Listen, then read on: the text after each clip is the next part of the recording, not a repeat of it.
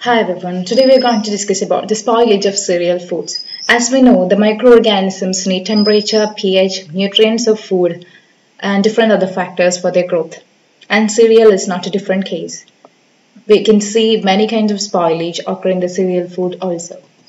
The exterior of the harvested grains retains some of the microorganisms they had while growing, plus contamination from soil, insects and other sources. Grains contain bacteria and mold spores. The major source of the bacteria or the molds is the soil which is present on the cereals. While harvesting, if we don't remove the soil properly from the cereals, there are chances for the spoilage occurring in the cereal and their products. Scouring and washing will remove some of the soil from the cereal. As we know, the soil will be present on the outer covering of the cereals and hence scouring and washing will be beneficial. Milling and bleaching also will reduce the chances for contamination. Bacteria in wheat flour. There are different kinds of bacteria which is present in wheat flour. Bacillus, coliform bacteria, Achromobacter, Flavobacterium, Sarcina, and Micrococcus, alkaligenes, and Serratia are some of them. Mold spores like Aspergilli, Pencilia, Alternaria, Cladosporium are the molds which is present on cereals. Cornmeal and flour contain several hundreds to thousands of bacteria and molds per gram. So we can't imagine how much bacteria could be there on a cornmeal if it is not properly stored or if they are contaminated. Fusarium and Penicillus are the dominant molds. Cereals and grains are not be subjected to spoilage as they are not perishable. As we know, cereals and grains, we usually store them in a dry area because they are not very, easy to perish. Little moisture will allow the growth of molds and more will allow bacteria and yeast even though they are dry stored products. Cereals and grain meals, as we can see in the picture, which is a contaminated corn. The major factors involved in spoilage of stored grains by molds include microbial content, moisture level about 12 to 13%, physical damage, and temperature. Aspergillus, Penicillium euchre, Rhizopus, and Fusarium are the most common molds. Many of the molds produce mycotoxin, major health hazard for animals and humans as well as economic loss. If we are not having a quality product, we cannot export it or we cannot sell it and hence the economic loss.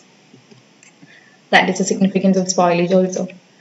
Flours. We are making many kind of food products using flours like wheat flour, rice flour, jowar, bajra flour, etc. Dry cleaning and washing grains and the milling and sifting of the flour reduces the microbial content. Moisture content less than 13% has been reported to prevent the growth of microbes. If acid-forming bacteria are present, there are chances for the acid fermentation like alcoholic fermentation and acetic acid fermentation. As we know, the cereals are a very important factor in alcohol preparation. In certain conditions, bacillus may grow producing lactic acid, gas, alcohol, small amounts of esters and other aromatic compounds. We are eating every day some kind of bread products, right? And bread is also very susceptible for the contamination, especially molds. Some changes caused by microorganisms are desirable for bread making. However, excessive acid fermentation by lactase may result in too much sour.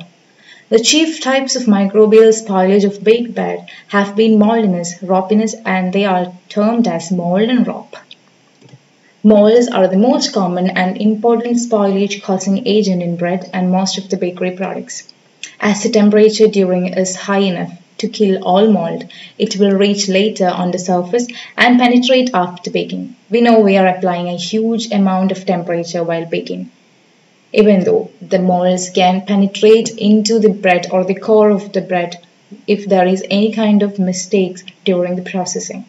They can come from air during cooling or from handling or wrappers. If the personnel working in the industry is mishandling the product, there are chances for contamination. Or if there is any kind of contaminants on the wrappers, that also cause this kind of spoilage. Chief molds involved in the spoilage of bread are bread mold, Rhizopus stolonifera, which is a very, very important mold present in bread. White cottony mycelium and black spots of sporangia. You can see in the picture like a cotton kind of appearance. And these white cottony are mycelium, and the green spot Penicillium expansum are the common molds found on bread. Mold spoilage is benefited by heavy contamination after baking. Contaminated slicing machine, bread slicing machine, as when we bake the bread it will come as a loaf and we'll slice it into pieces, and if there is any kind of contaminants on that slicing machine, that will cause a spoilage. Long cooling time, slicing, more air introduced into the loaf, wrapping, as we know the air is an inevitable factor for the growth of microorganisms. Lot of air into the bread also causes spoilage. Wrapping, especially when the bread is warm and wrapped, it causes humidity and again spoilage. Storage in warm and humid place, so improper storage condition also can cause spoilage. Ropiness or rop, you can see in the picture here there is a rop formation. So usually it will be in a yellowish brown color. Ropiness of bread is fairly common in home baked bread because we are not properly keeping the temperature or the storage area. If there is any kind of improper method followed, these are causing this kind of ropiness or rop formation. Ropiness is caused by a mucoid variant of Bacillus subtilis or Bacillus licheniformis. The spores can withstand the high temperature during baking, as I said before. Ropy condition is a result of capsulation of bacillus. Bacillus is a bacteria, hydrolysis of proteins in the flour and starch to give sugars and create rop formation. As I said in the first slide, microbes need nutrients, and from the bread itself they will get enough amount of nutrients like sugars and proteins and starch. So it will encourage the growth of microorganisms if there is any kind of improper storing method or any kind of mistakes while processing. The area of ropiness is yellow to brown in color and soft and sticky to touch. Red bread, you can see in the picture, it's very rare occurrence of spoilage in bread.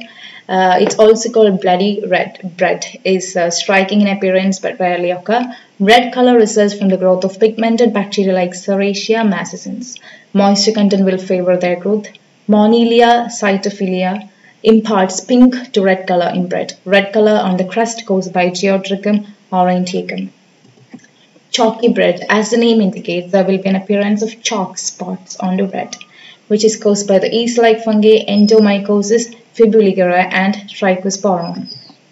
Cakes and bakery. We are very much interested in these kind of products, but still they also can be susceptible to spoilage. Molds are the chief cause of spoilage. Usually the toppings and fillings are more common or more prone to microbial spoilage. Frostings, fruits are filled with custard, creams, sauces and the like. The fillings of the pastries will support the microbial growth, the pastries. Pasta and macaroni, they get spoiled especially because of the presence of egg. We know pasta and macaroni, they are very much dry before preparation, and still they are susceptible to spoilage because they contain egg. While processing the pasta, we are adding egg into it. In moist macaroni, swelling is caused by Enterobacter coliaceae. Moniliae has been found responsible for the purple coloration, same like in bread.